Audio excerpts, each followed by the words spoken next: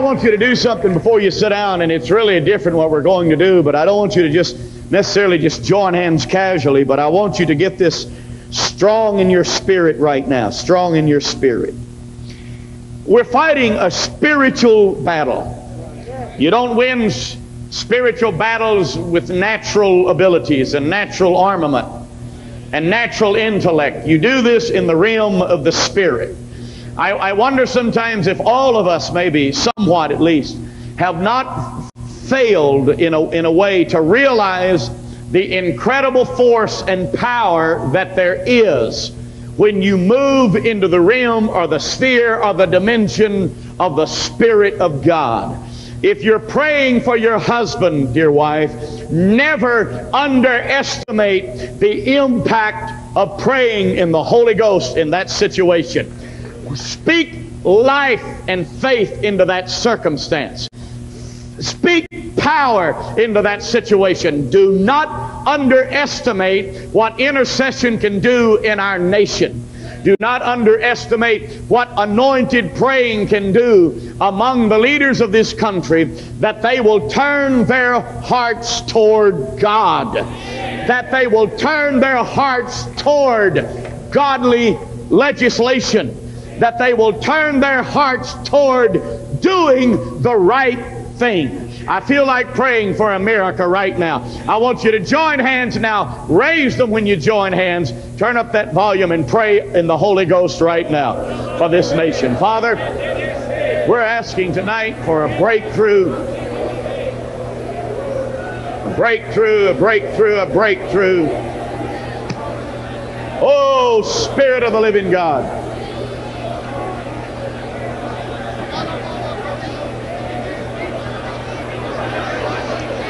Yamaka Soria Mandele Mekin Sikitiri Mahalabas.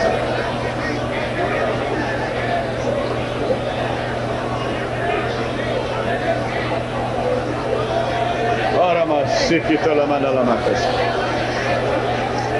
Vara Mandalamakis Sutara Mahamadala Mekid. Syria Mahandalam. Down a little bit. Might bring the monitor down just a little bit. Hallelujah.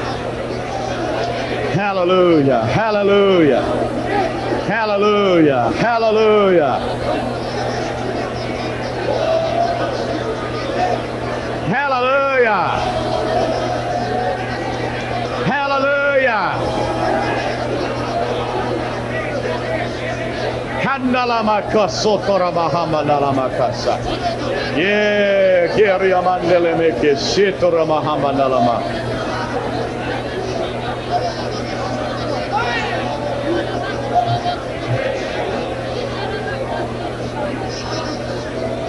Vara Mandalamaka Sopatora Mandelemeke Si. Yeah, Ketoria Mahamanalamakan Sorama. Shoria Mandili Mikis Sikitoriama, Yaketoria Mandili Mikin Siria Mahamadalaman say.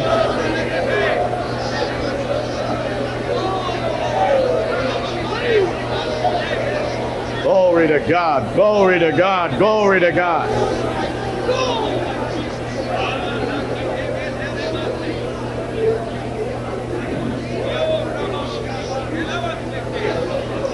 Hallelujah. Hallelujah. Hallelujah.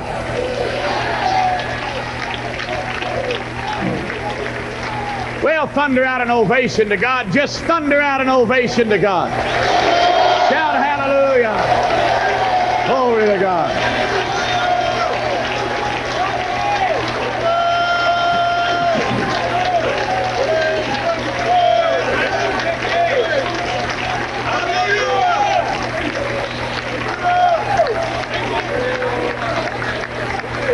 Well, you may be seated. The Lord bless everybody tonight. You may be seated. I want to say something about tomorrow night's meeting. How many of you, this is not your church home, you're visiting camp meeting? Would you stand up all over the building? Well, that's about everybody, isn't it? I should say it's a great number. Now, if you're planning to go home tomorrow, you don't want to do that. Because I want to tell you something. Tomorrow night, I feel led of God that we're going to have an incredible anointing service. And by that, when I say anointing service, I truly believe in my heart that I wish tomorrow night you had some way of getting your children here, your grandchildren here. I feel led of God tomorrow night that we're going to anoint everything in sight. I'm telling you that this is going to be one of the most incredible breakthroughs when I preach on the anointing tomorrow night in this meeting. And I'm going to anoint every child that you bring. I'm going to anoint all your grandkids. I don't care if it takes me till midnight. The devil's not going to get one of your kids. He's not going to get your home. He's not going to get your family. He's not going to get your marriage. He's not going to get your house. He's not going to get any of them. I don't care how long it takes. I'm going to anoint them. If they're 5 days old, get them here. I mean, we're going to anoint mamas that are carrying that baby. Say, well, that won't do any good. Well, I think it will. The Bible said John the Baptist was full of the Holy Ghost in the womb of his mother. Glory to God.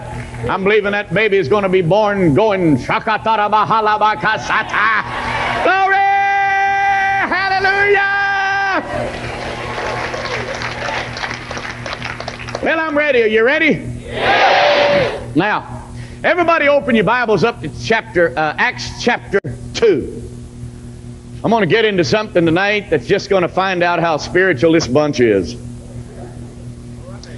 Brother Sumrall, now look, if they start throwing things, you come rescue me. Will you? Now don't desert me. You're not one of these guys when they start throwing at me, you'll leave. Isn't he sweet? I just love him, don't you? I think the devil just has a migraine every day he gets up. I believe that every time Brother Sumrall gets out of bed, the devil's saying, everybody get on your toes. He's up again. Glory to God. I love Dr. Lester Sumrall. What he means to our lives, I don't have words to express it.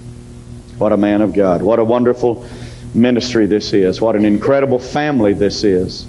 All the sons that are involved in the ministry of this great church tonight. What do you think tonight? Well, no, I'm not going to say that first. Let's just get started here for a minute because I don't want to get you going at me yet. Let me bless you a little bit before we get to Acts 2. Can I do that? Can I just kind of throw a few things at you that'll just perk you up and make you feel just great? Turn to your neighbor and say, I just feel great. I hope this guy just makes me feel great. Because I really like him a lot. I like young Thompson a lot. Amen.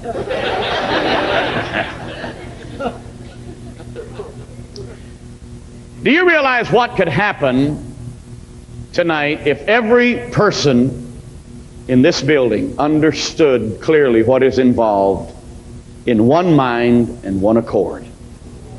Now, I have been on this. I can't get off of this. To the body of Christ, I'm not talking about some kind of unity to where it has absolutely no foundation when you put a regenerate man next to an unregenerate man and call that unity. I'm not talking about some unholy alliance that we that call ourselves children of the Most High God, that we are to align ourselves with anybody that's in the clergy that gets up and preaches the gospel, whatever gospel they want to call it. He doesn't say that I'm to align myself with that.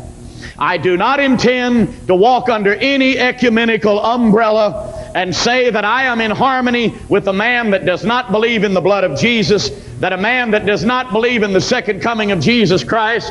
I do not stand shoulder to shoulder with a man that stands behind a pulpit and calls himself a preacher that does not declare it takes the blood of the Lord Jesus Christ to be born again. I do not share that. I will never share that.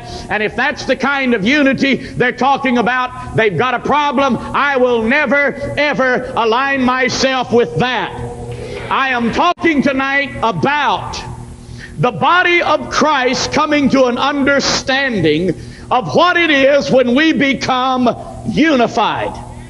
Now, I want to throw this phrase out again, that I've thrown it out now for the last several weeks, and I want this crowd to pick up on it. I want you to say this with me out loud. The whole is greater than the sum total of its parts. Let's say it again. The whole. W-H-O-L-E.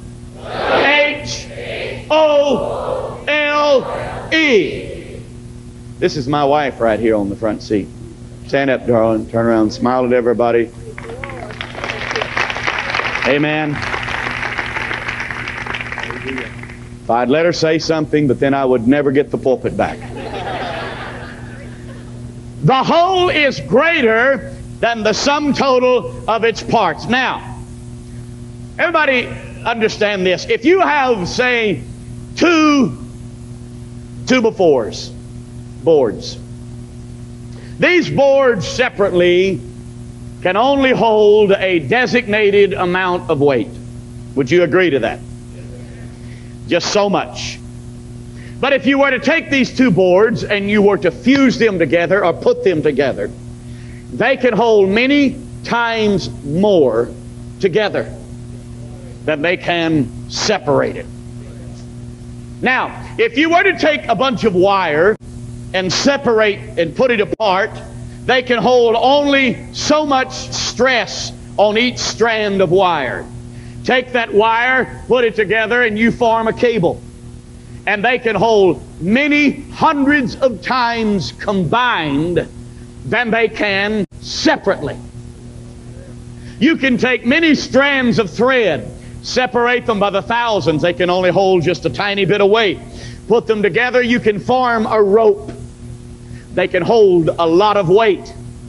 Now, you can take a bunch of raw recruits, put them together, turn them over to Starman Norman.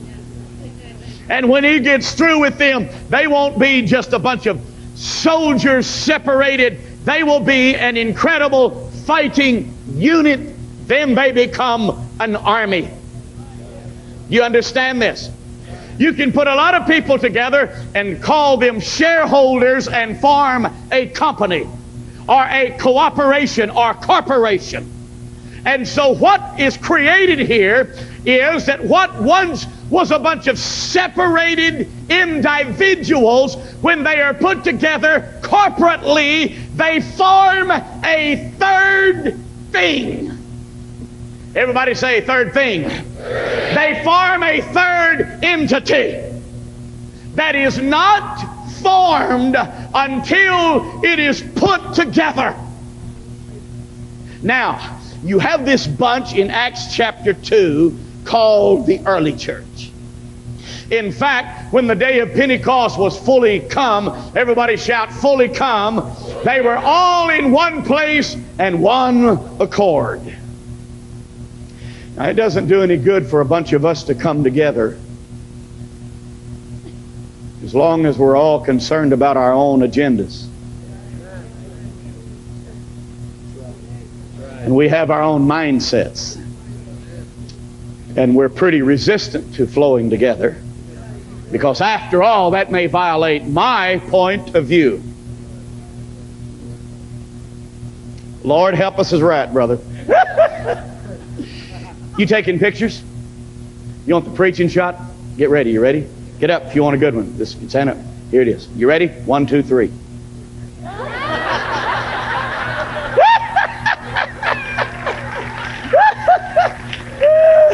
Turn to your neighbor and say, he's silly. I know it. Now, lady, quit reading the paper back there while I'm preaching. Put that paper down. There won't be any paper reading here while I'm preaching. She's reading her paper back there. I told her to put it down. That'll teach her, won't it?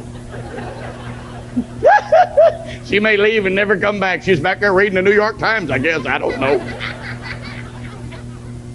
Now, when you put these people together and they come together, the Bible said they were in one mind, one accord. Well, when that happens, something takes place. When you get into one mind and one accord, the next word hits in there. When they were all in one mind and one accord, and the church then became fully come, the Bible said, and suddenly things happen when we get in one mind and one accord. Suddenly the power of God can intervene when we get in one mind and one accord. Suddenly miracles will begin to happen. Suddenly we will see breakthrough. Suddenly the powers of the devil are broken. Suddenly revival can come to the church. Suddenly we'll see an outpouring of the Holy Ghost. But brother, it cannot happen until the church gets into one mind and in one accord. One mind, one accord. Then suddenly, we need a little of that suddenly thing happening again. We've had this thing taking its time for a long time. We need suddenly God moving upon the scene. Suddenly the powers of the devil are broken. Suddenly the captives are set free. And it happens the moment the church gets into one mind and one accord. My God, somebody shout hallelujah!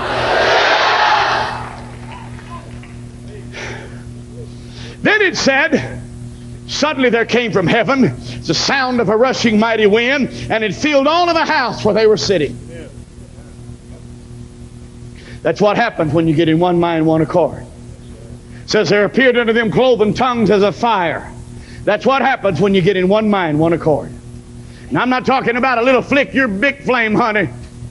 I'm talking about a gigantic thermonuclear Holy Ghost explosion that absolutely was greater than anything that world had ever seen. It not only happened in the fire, then they began to speak in other tongues as the Spirit gave them utterance. Now I want to hasten to say that it didn't stop there. They didn't start a denomination out of that.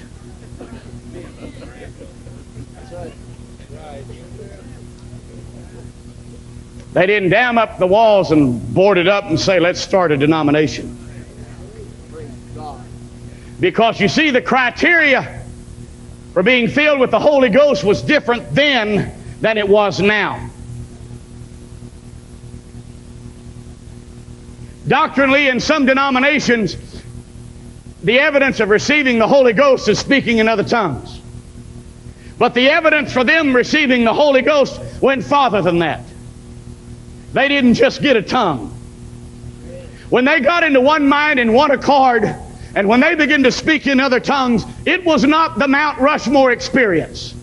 It was not the apex. It was only the beginning. And my friend, if all we have and all we ever have, and we think it is the ultimate experience, that all we ever do as proof of receiving the Holy Ghost is to speak in some kind of language that we call an other tongue, and there is no further manifestation of what that power is all about, we truly do not understand the impact of the outpouring of the Holy Ghost.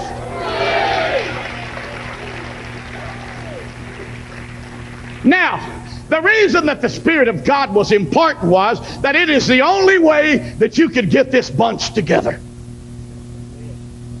Because you can't do it in the natural.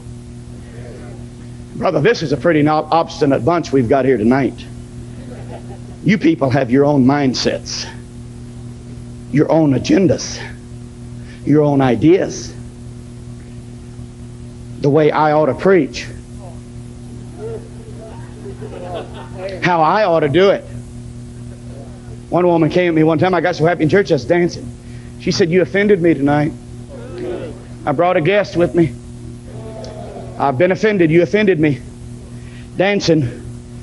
I said, "Honey, I wasn't doing it for you." I was doing it for him. I was doing it for him. I wasn't dancing for you. I didn't have you in mind. I was dancing before the Lord. Somebody shout hallelujah.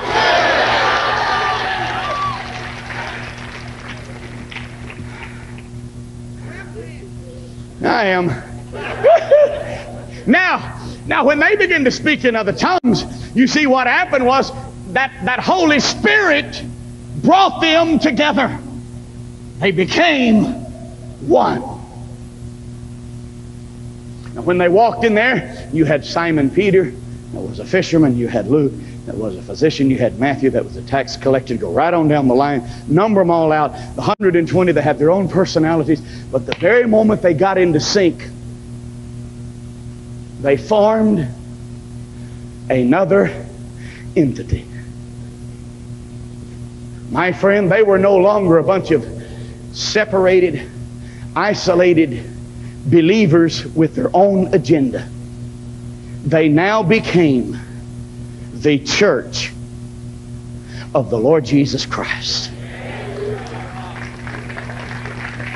And upon this 120 and the believers that would then follow, he would declare that upon this foundation, or upon this church, and upon this rock, and upon this position, I will build my church, and the very gates of hell will never succeed in coming against it. Now I want you to know tonight, whatever picture you have of the church is, I hope it is the proper picture. Because that early church in the next 1.5 centuries would literally turn the known world upside down. They would absolutely evangelize and touch the whole world in less than 2 centuries. Do you know why? Because they were not separated. They became the church of the Lord Jesus Christ. In fact, it was so powerful that the time they got to Acts chapter 5, this man called Simon Peter that denied Christ at Calvary would have such an anointing and such a power in his life, verses 12 to 16, that they would bring the sick and the afflicted, and they would lay them in the streets in hopes that the very shadow of Peter would pass over them. And the Bible said in verse 16, they brought them out of hamlets and towns and communities, and the word says, and every one of them were healed. I submit to you tonight that the day is going to come in this great church, Pastor Sumrall, that they're going to be lined up out in the parking lots, laying the sick and the afflicted, and the very shadow of the believers walking in, they're going to rise and be healed in the name of Jesus. They're going to rise and be healed.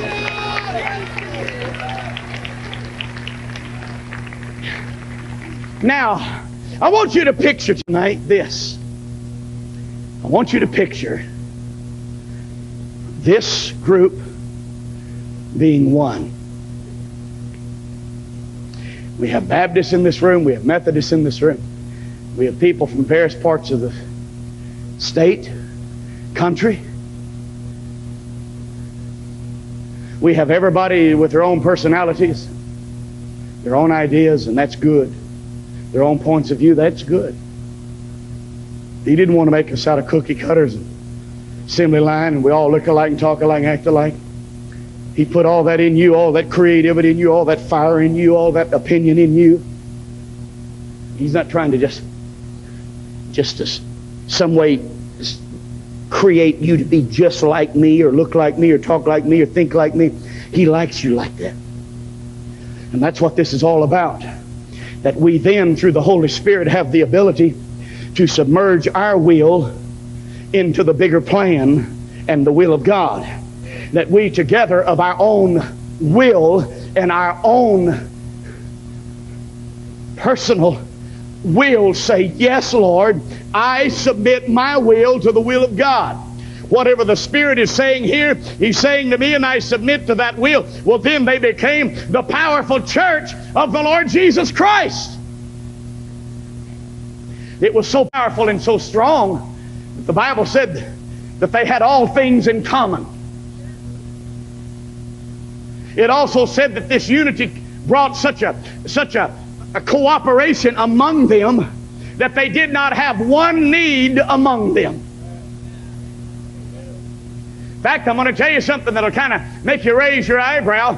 The Word talks about that the poorest day of your life would be the day that you became born again and you joined that early church, because that would be the poorest day that you ever were. That's the day you came in. Because the moment you came in, the Bible said when you came into that church, that from that day forward, you would never ever go without your needs being met.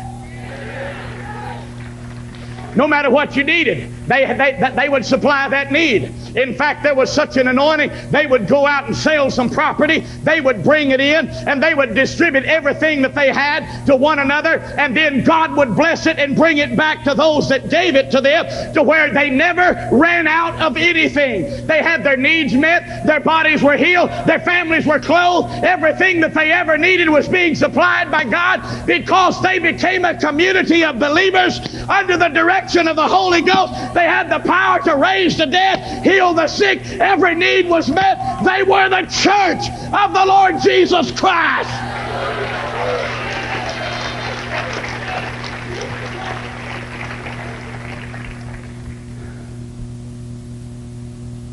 Now,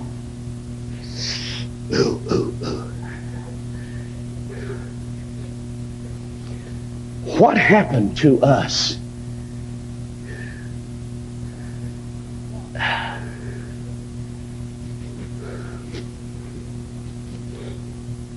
I read something so it's going to get quiet here. Now watch this.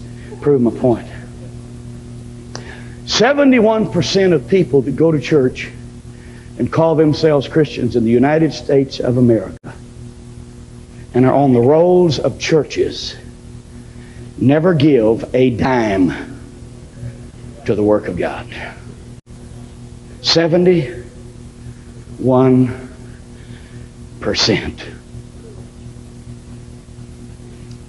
80%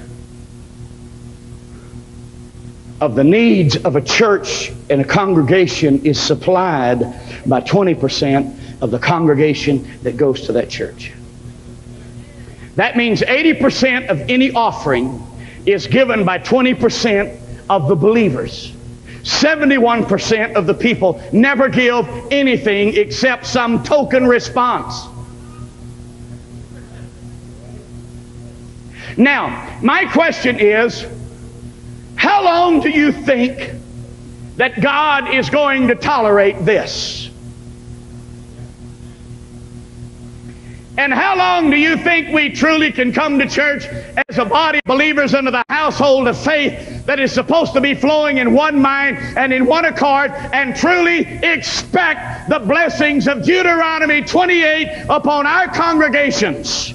It is no mystery to be solved. The implementation of the curse upon the body of Christ does not have anything to do with an unregenerate world. It is a deliberate action of disobedience that has brought the curse of God upon the body. I knew I shouldn't have done this. See, I knew it. I knew I shouldn't have done this, because I wrote this down when the Holy Spirit began to give this into my spirit. It was so strong. And the Holy Spirit said to me so clearly today, what do you think is the most blatant sin that a Christian can commit?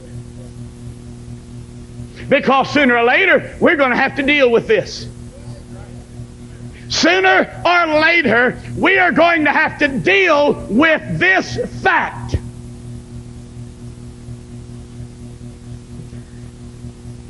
We want blessing. We want God to save our children. We want God to bless our finances and give us great sums of money. We want His blessing upon our marriage. We want His blessing upon our life. We want His blessing upon our family. We want His blessing upon everything. We enjoy the feeling. We like to come to church. Oh, hallelujah. We like to be under this umbrella or this canopy of blessing. We like to sit in the house of God. Move over, darling. We like to sit in the house of God. Oh, we just love to be blessed, and we just love that anointing. Oh, sister, did you feel that goosebump? Hallelujah. Did you feel it, honey? Oh, yeah, you did too. Did you, honey? Are you interpreting? Hallelujah. Tell her we're glad she's here. And we just love all of this wonderful blessing. But you know, then the time comes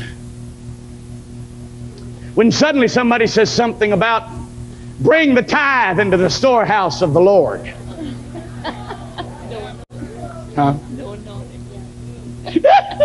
I work alone. You keep quiet. She's helping me. Now then she wants to start preaching. She said, and there's no anointing. It's gone. You get your own service. He invited me on this one. And that's right. Then suddenly the anointing is gone. Oh, I liked it a while ago. What is it? I know she does so now. Now then, my wife's telling me what to do. I'm telling you, the women are taking over. They're taking over. Move over. I'm going to sit by you. I don't want to sit by a woman. Get over. I'm going to sit by a man. I'm telling you, brother, it's scary. They're taking over. Brother Sumrall, the women are taking over. What's that? Hi, darling. Another woman. Now, please, hear this. Something here is drastically wrong that we must face. I want His blessing. I want His provision. I want Him to bless me. I come in here in this place and I want God's blessings upon my life. But the very moment we come to the part of the meeting that has to do with not something that can be voted on, talked about, or moved by my emotion, I want everybody to hear this preacher clear. Whether you ever like me or not, you will respect me, because I am dealing with something that nobody wants to touch on. And it is this: tithing is not something we vote on. It's not something we talk about. It's not something whether we feel like it or not. It is a command of God. It's a command.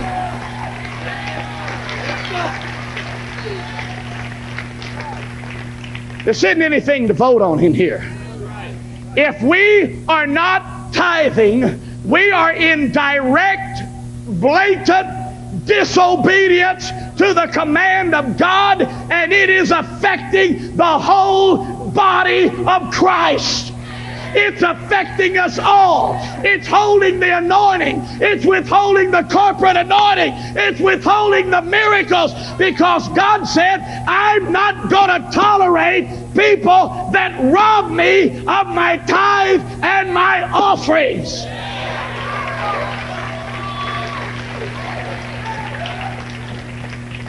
Now, I'm not the pastor. I'm the evangelist. I shouldn't be having to do this. But I want to tell you something. I'm going to tell you in just a moment what's going to make you really feel great about this. But I want you to hear me closely. Deuteronomy 28 talks about verse 2, and all these blessings shall come on you and overtake you, if thou shalt hearken unto the commandment of the Lord thy God. Hearken unto the commandment. Verse 3, blessed shall you be in the city, blessed shall you be in the field.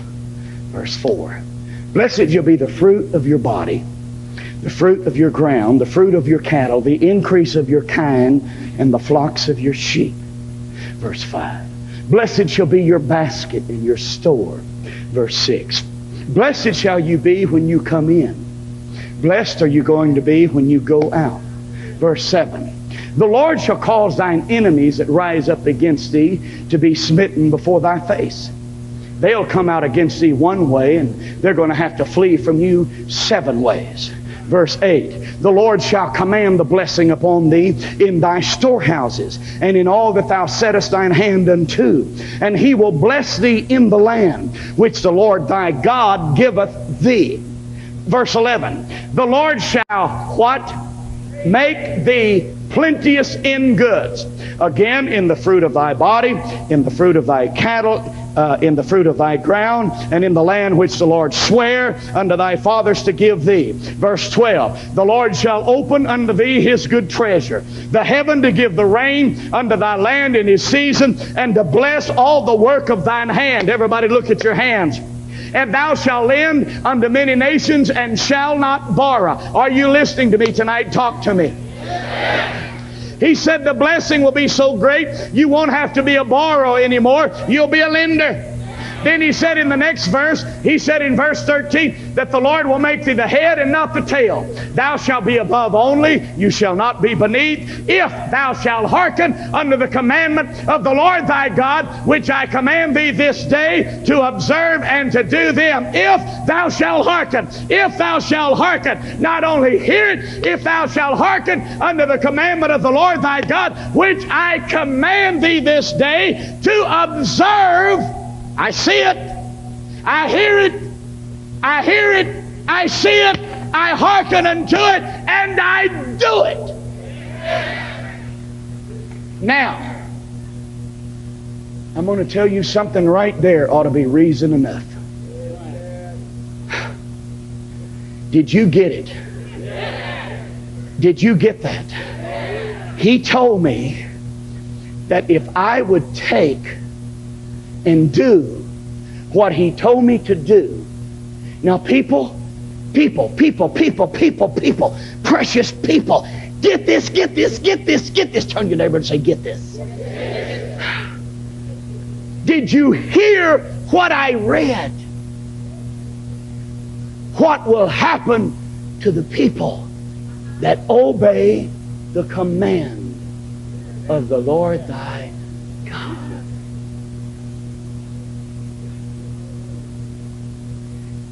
You ready for this? I'm ready, Dwight. I'm ready, Dwight. And it only costs 10%. Amen.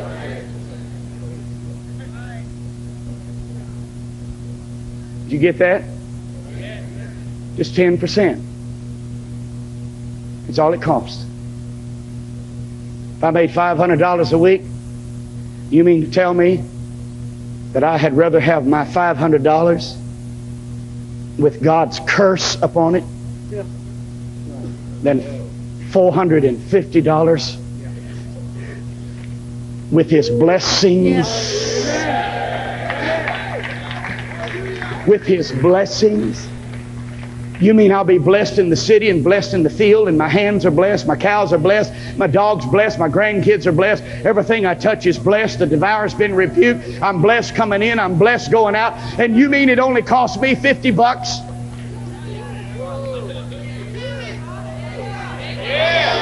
You mean that's it? You mean to tell me that when it comes to my money, I believe my name is written in the Lamb's Book of Life? Glory to God. I believe that I'm saved, that I'm born again. Oh, hallelujah. I believe I have the Holy Ghost. And I want all these blessings. Somebody come blow on me and knock me out. Just give me a blessing, blessing, blessing, blessing. Yes, yes, yes. But don't you dare try to get from me my $50. I'm keeping that $50 and nobody's taking it away from me. I don't care what anybody says. No, no, no. And you mean to tell me that if I will do what God tells me to do, He says that all these blessings are going to come upon me, and all it's going to take is 10% of what God gave me in the first place?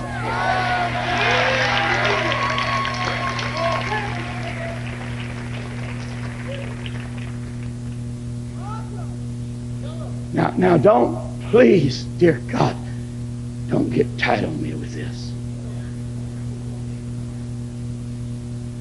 Now, if that isn't reason enough, the command ought to be enough. Just the command. Right? Right, Brother Sumrall? The command is enough.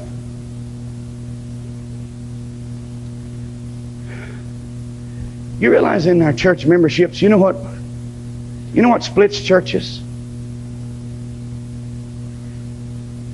You'll have membership cards in most churches. I was looking at one the other day. Now here was the criteria for joining that church. Do you smoke?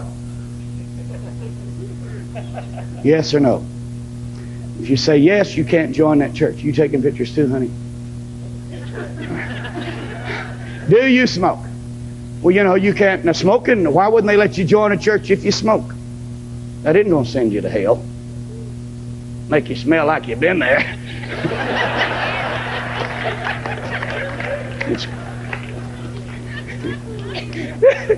And it's not, so don't act like it is. That isn't what sends people to hell.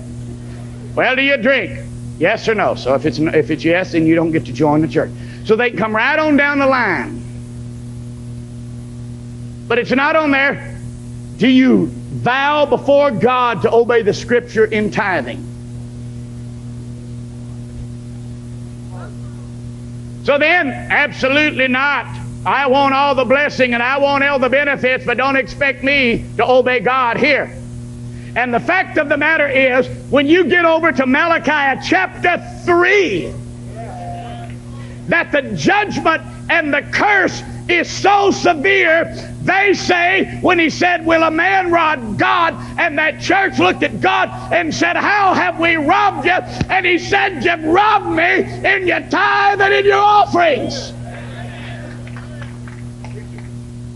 Okay, I want to stay on this 10% thing. I want to stay on that $50 thing. I want to stay here a minute. I want to show you the logic. Okay, Malachi chapter 3, verse 10 then. Bring the tithe into the storehouse, that there may be meat in my house. Now, and prove me now herewith, saith God. Here's God. Come on and prove me. I'm God. I call the whole world into existence. You can trust me with your 10%.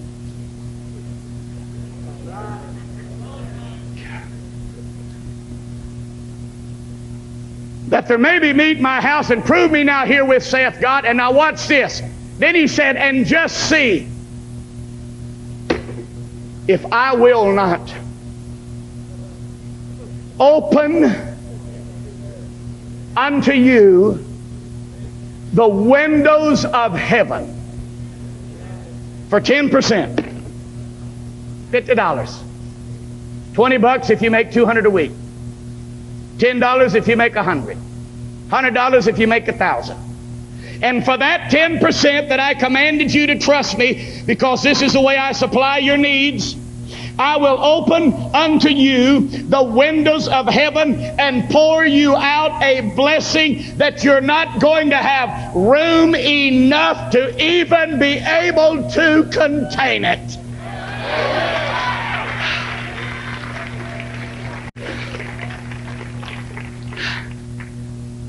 Wow. Wait a minute. Wait a minute. Wait a minute. Do you mean to tell me that God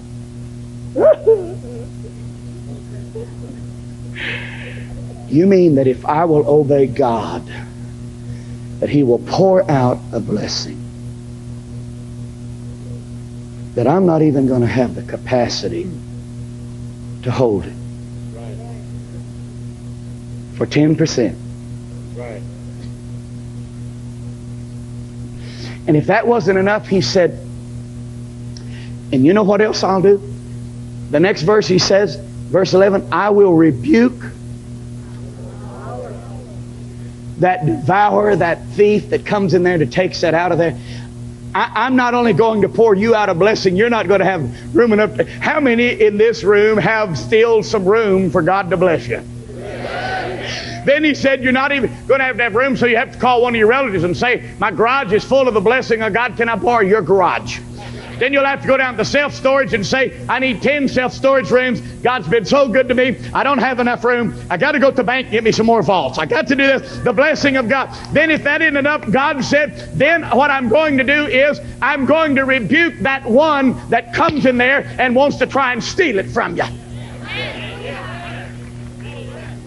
I'll rebuke the devourer for your sake, and he shall not destroy the fruit of your ground. Neither shall your vine cast her fruit in the field before the time, saith the Lord. And all nations are going to call you blessed, for thou shalt be a delightsome lamb. He said, I'm not only giving you a blessing, you can't hold it, but I'm going to rebuke the devourer. I'll keep him away from your door. I'm going to push him back. All nations are going to call you blessed. You're going to have everything you'll ever need. Plus, you'll have a whole lot left over to give it to somebody else. And then, of course, the more you give it out, it gets multiplied, and it's coming back again and again and again and again. Wait.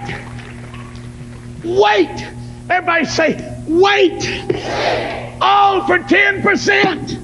All for 10%.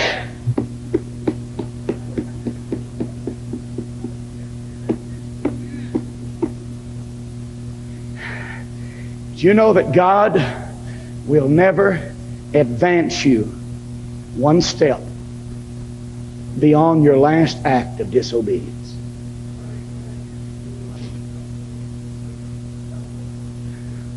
Your life is on hold, and it is a miracle that you're not eaten up.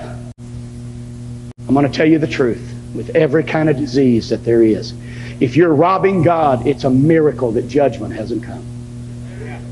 And if you don't believe that scripture, don't you dare get testy with me and uptight with me. I'm the shepherd. I'm just a paper boy. God has dealt with me about this, that this curse is coming off the body of Christ. We're going to see every need met in the body. We're going to get debt free. The church is going to... Brother Sumrall, what keeps you from buying another plane is money. What keeps us from getting our churches built is money. What is it we're running around doing? Worrying about paying off our mortgage, interest, debt. That if the body of Christ would obey God, we would have everything we need to pay off our debts, to get debt free, to get our churches paid off, to buy more planes for Feed the Hungry, for everything that we will ever need. It's here already if we would just obey God.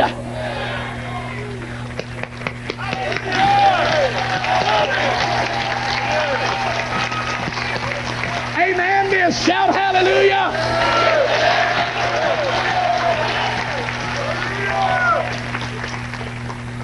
Now, I want to tell you what the Spirit of God said to me so close. It is so strong in my spirit what He said to me.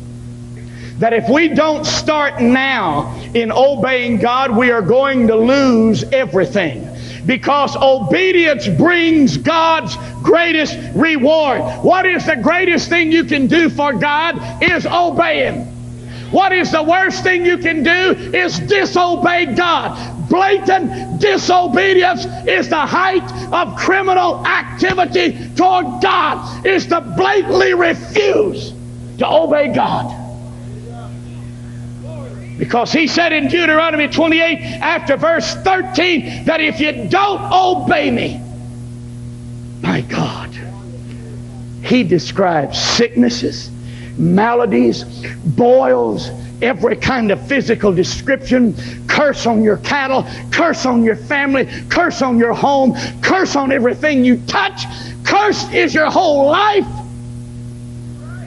And speaking in tongues doesn't have anything to do with anything. You tell me how anybody can consistently... I challenge anybody in this building or watching by television can prove that you're full of the Holy Ghost, whether you speak in tongues or not, and you rob God of the commanded offering to God. How do you honestly believe that you're saved and born again and full of the Holy Ghost when you are blatantly disobeying God?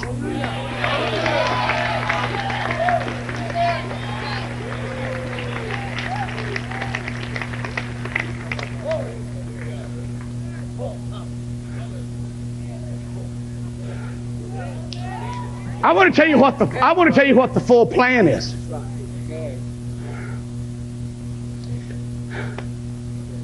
I'm doing all right. Is anybody sneaking up on me from behind? Watch him. Okay. He said, I got you covered. You see how big he is? Don't mess with him. Now I'm going to carry this a step further. The Bible said in Joshua 7 that the sin of Achan brought a curse upon the whole nation. The Bible said in Malachi 3 that a whole nation can be cursed because of one act of disobedience. Ananias and Sapphira were not killed because God could not get along without that money when they lied about what they sold that property for. This was the way God met their needs. It was one accord. They flowed in one accord. Somebody had a need. You got to remember how fast that church grew. Peter preached that first message on the day of Pentecost. 3,000 men got saved. They only count men. Well, anytime you got 3,000 men, you got 3,000 women, honey. Women are always where the men are. Where the men are the women. They're always there. Then you got 3,000 men, you got 3,000 women, you got a bunch of kids. Don't you, Brother Sumrall? It just worked that way. You remember? So now you got kids, you got women, you got men, you got children. Now you got at least 9,000. Well, they all came to Christ. Now who's going to feed them? Who's going to take care of this early church? Who's going to take care of these followers? A little bit later on, 5,000 got saved. 5,000 men, 5,000 women, and a bunch of kids. Now you got 15,000 plus the 9,000. Now you're up to 25,000. Who's going to take care of them? Who's going to watch over them? Brother, you talk about one accord. They'd go out and sell a little property. They'd bring it in. They'd disperse it.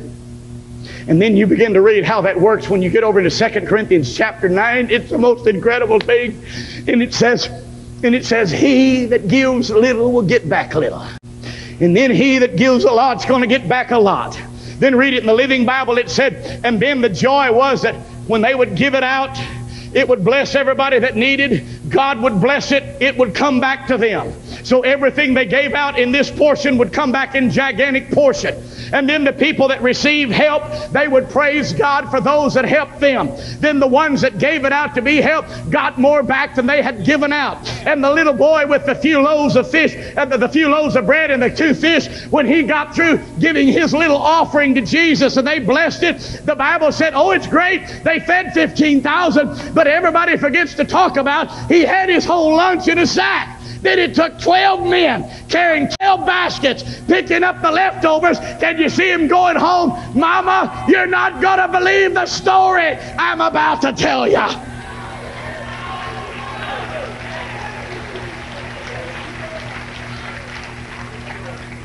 Now, I'm going to tell all of you something here that I haven't told you, that it gets better. When we all flow in this one accord, there's a corporate return. Now, a corporate return does not deal 1 + 1 = 2. It goes 1 puts 1,000, 2 puts 10,000 to flight. 4 puts 1,000,000 to flight. It starts the quantum leap. It goes to the 100th, the 1,000th, the 10,000th, the 1,000,000th power. What God is saying, what is behind this situation is not 1 and 1 is 2. 1 and 1 is 10,000. 1 and 4 is 1,000,000, and on it goes. And when they got into one mind and one accord, that the corporate anointing was so great that you could not number it with a number that you could put on a wall, because they haven't invented that number yet. What he's saying is that when you cast your bread upon the water, that the multiplication of it is in such quantum leaps that so much is going to come back, that everybody's going to have everything they're going to need. Your bills are going to be paid. You're going to get out of debt. You're going to bless the church. We're going to have more than we've ever had, but everybody's got to get in the flow.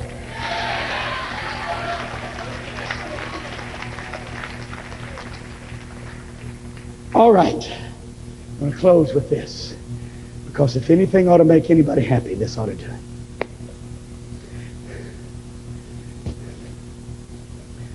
You know what one of the worst things that ever happened was when we got to understand something called credit. You know what credit is? Credit is the world's answer of you being robbed of your future for some present gain. Giving is God's plan that for the moment you think you've lost, but it is the key to your future. Credit says now. God says plant your seed. Is anybody getting this? And then it's going to start coming back on every wave. Not try it and see if you like it. Systematic, every day, where you go to church, pay your tithe, give offerings, bless the work of God, keep the corporate anointing flowing. The needs are going to be met. The blessing comes on the whole household of faith. God gives us ideas, creative ideas, what to do, what not to do. I'm going to say something astounding. I'm preaching to tons of millionaires in this place, and you don't even know it. You have a hanky, baby? Anybody have a hanky? Thank you. Now, you understand this? Did you know the richest place in the world is not the oil fields of Saudi Arabia? It's not the diamond mines of South Africa. The richest place in South Bend, Indiana is a cemetery. Did you know that? Oh, you do now, honey. People that knew God are in the grave. They died broke. In debt, they had God ideas in them. Dreams that never were fulfilled. Visions that never came to pass. Hopes and aspirations that never materialized. God ideas were in them. Because you see, the seed of God is in you. And everything that you will ever need to become everything that God wants you to become has already been impregnated inside your spirit. It is in you, and you're not waiting on God to do anything. All God is saying is that the map for prosperity and blessing and everything that you will ever need is in your hand, and all it requires is obedience. Obedience. Obedience. Do it. And God said, I will bless you and your seed and your seed's seed and your children's children's children and everything you touch and your body, the baby in your body. If you're in the cow business, the dog business, the cat business, the parakeet business, everything you touch, God says, when you obey me,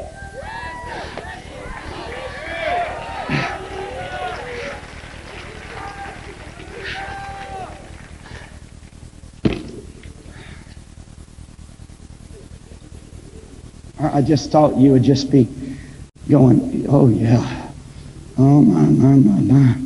But you see, when we walk in disobedience, I want to tell you something. I curse that old stinking theology that's come out in the past that said you're supposed to be poor and in debt. Well, if God were to bless me with money, I might backslide. That's stupid. That's about the dumbest thing I ever heard.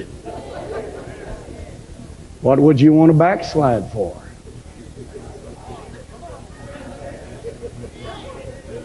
What for?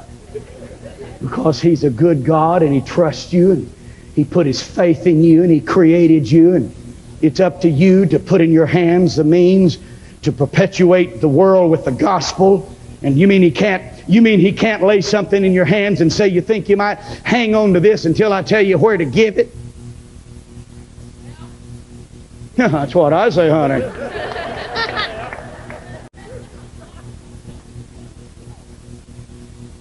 You mean to tell me that the sinner is the one that's going to evangelize the world? I don't think so. And we try, and then you know what really gets, Brother Sumrall, you know what really ticks me off? Say what, Dwight? I'll tell you what it is, Brother Sumrall. It's when we get up and apologize for giving people an opportunity to have a breakthrough in their life by casting their bread upon the water, an opportunity to be blessed, and the preachers will get up and say, I apologize for making you give to God. That makes me so mad I could kick that speaker right there, but it would hurt my foot, and I'm not going to do it. When everything that we will ever need is connected to the seed. That seed is the key to my future, and don't cut off my source. That seed is my relationship to God, and don't cut off my source. Brother, everything that I need is locked up in my seed, and everything that I will ever need is already inside me. And I'm here to tell you, church, if we in the body of Christ, in the household of faith, will get this, everything that I will ever need to get debt-free and to bring corporate return on the body is locked up in just 10%.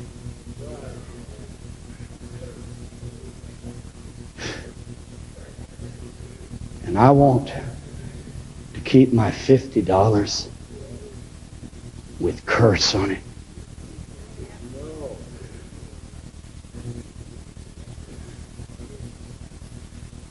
I'm going to tell you what the Holy Ghost said to me. And you will respect me for doing this tonight. You will respect me for saying it. But I have a word from the Lord for the body of Christ. And it's this. God said, I've told you about it once. I've told you twice. I'm not telling you anymore. The curses are going to start coming. The backlash is coming. If we don't start obeying God, every person that calls themselves born-again Christians had better start tithing to their church.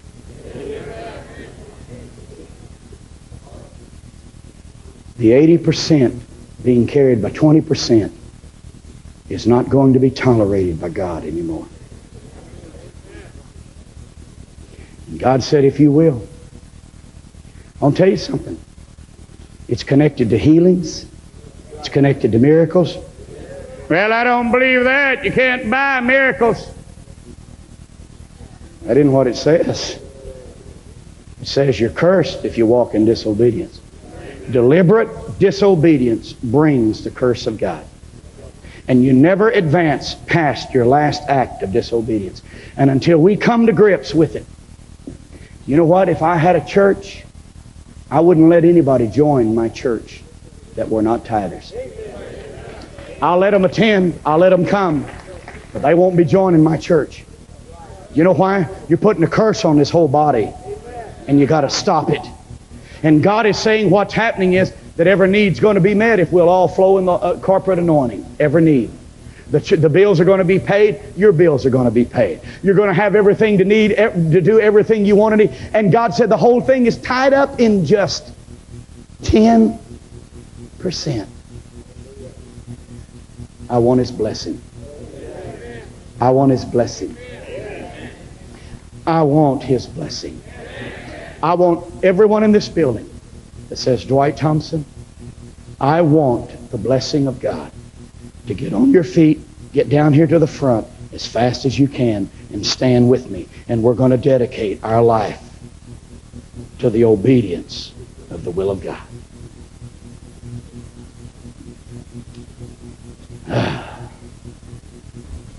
This was kind of a heavy-duty thing, wasn't it?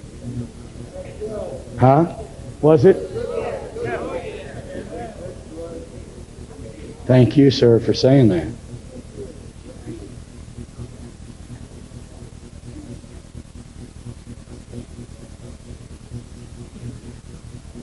There's something in the spirit realm the Lord had given me, and I had written it down, and it had to do with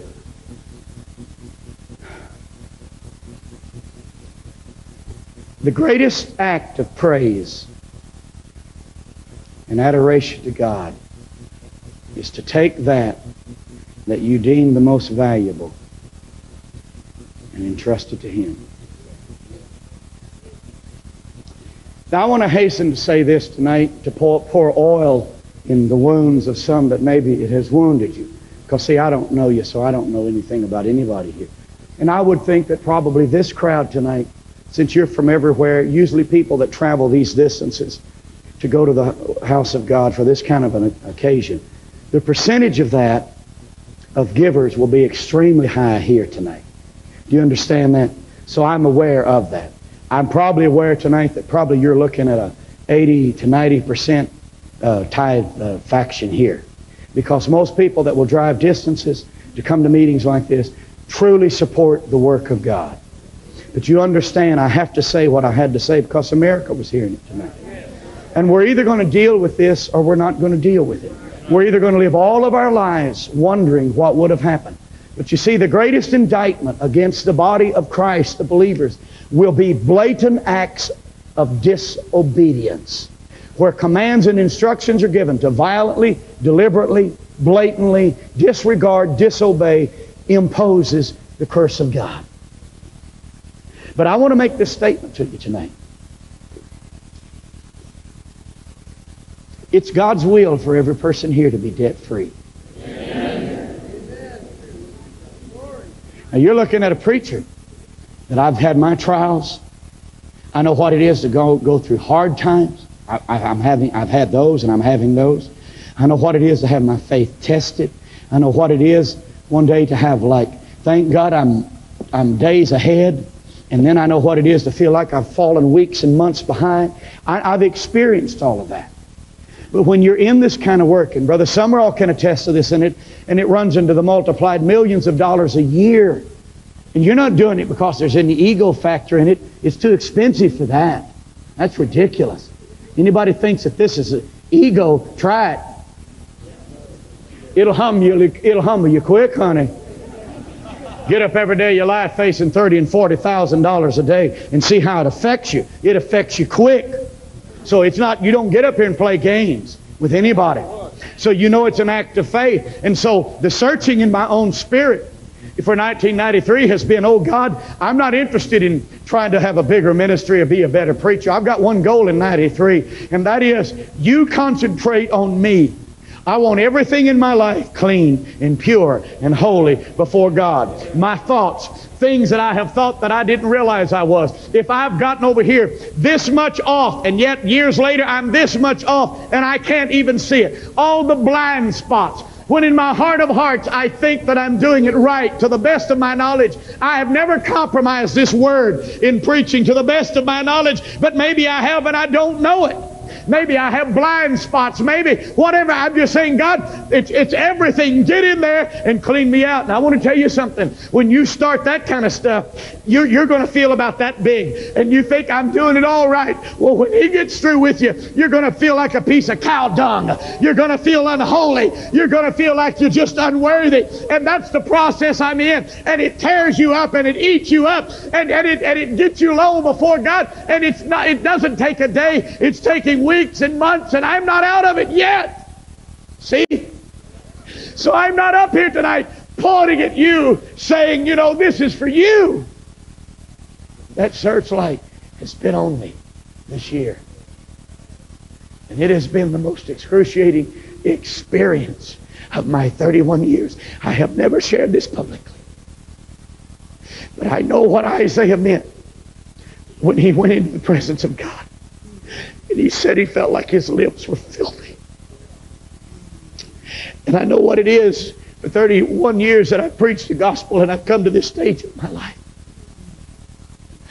And I feel like there's so much crud and so many flaws and so many defects.